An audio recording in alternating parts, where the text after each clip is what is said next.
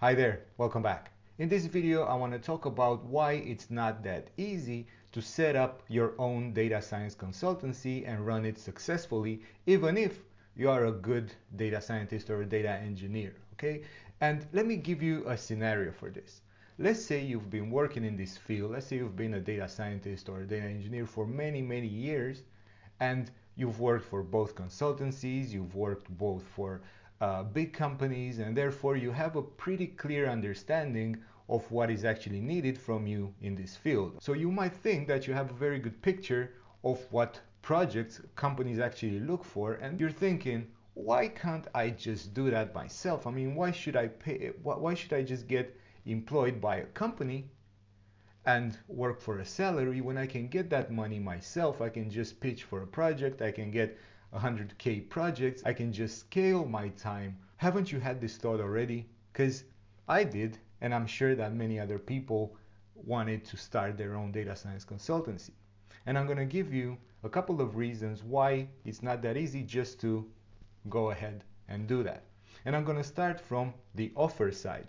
And the first reason, and I think is the most obvious reason, is that in order to set up your data science consultancy and to run it successfully, you need more soft skills than actual data science and machine learning skills.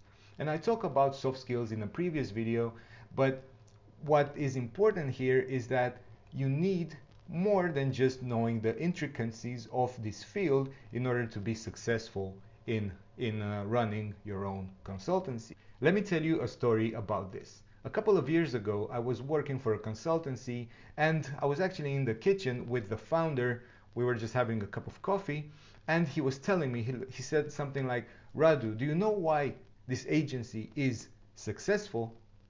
It's because I don't know how to offer the services that I offer. I don't personally know how to offer the services that I offer." It was something around these lines. He said something that what I do is hire the best people that I can, and I only facilitate the meetings between them and potential clients, and then they sort out the details of the deals and then how to run each individual project.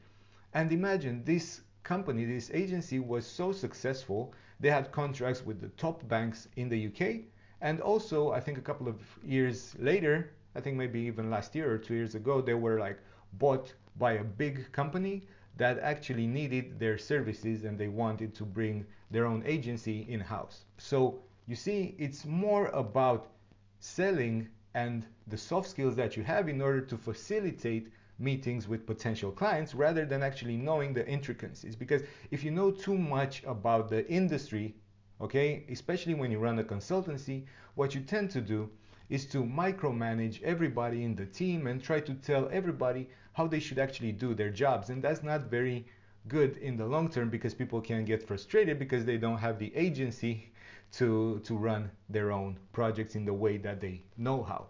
Another reason is, how do you differentiate yourself from other data science consultancies and software development companies?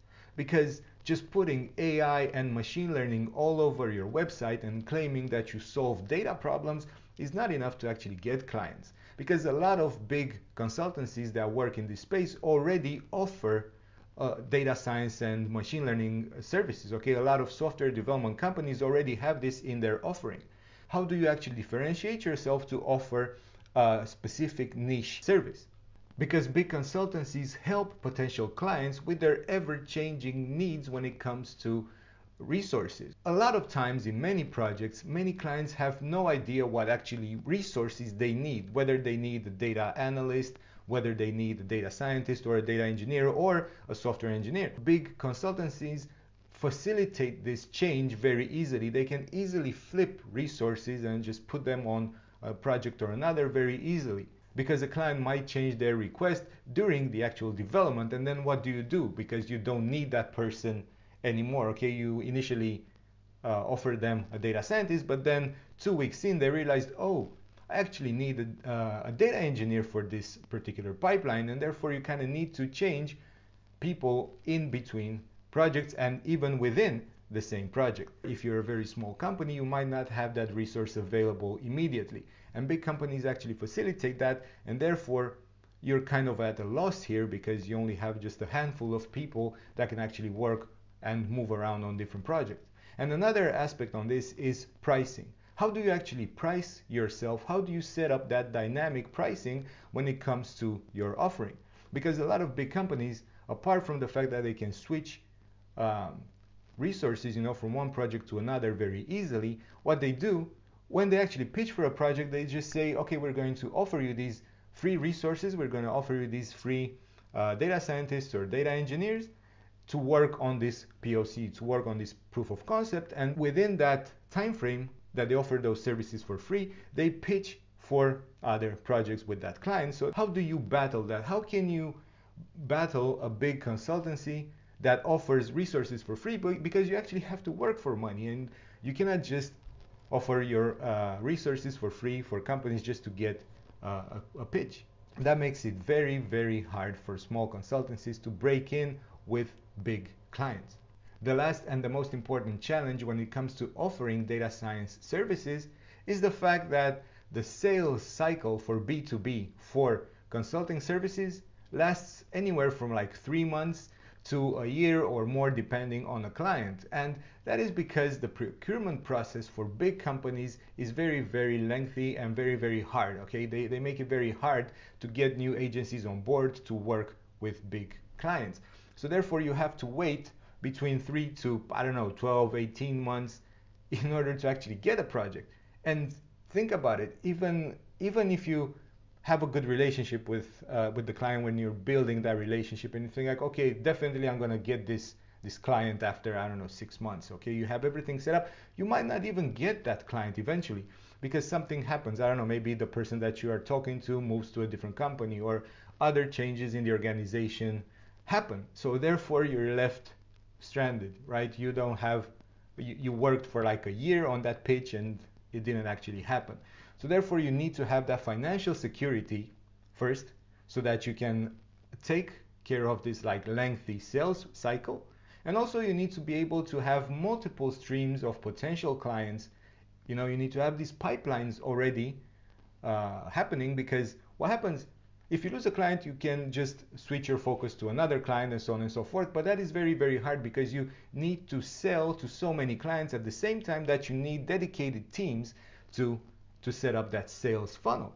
You cannot just handle everything yourself. Clients won't just come to you because you offer data science services. There's so many companies that already do that, okay?